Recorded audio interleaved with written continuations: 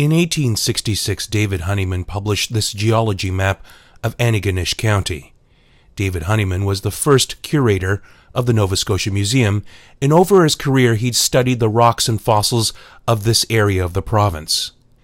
David Honeyman's specimens and maps were displayed at the International Exhibition in London in 1862 and Paris in 1867, recognized with awards for the geology collections. Much of his attention and collection focused on the Silurian-aged rocks near Arisaig.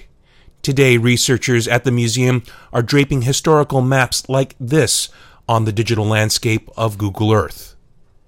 These new digital tools provide important new ways for museum curators to link specimens with the landscape in exciting new ways.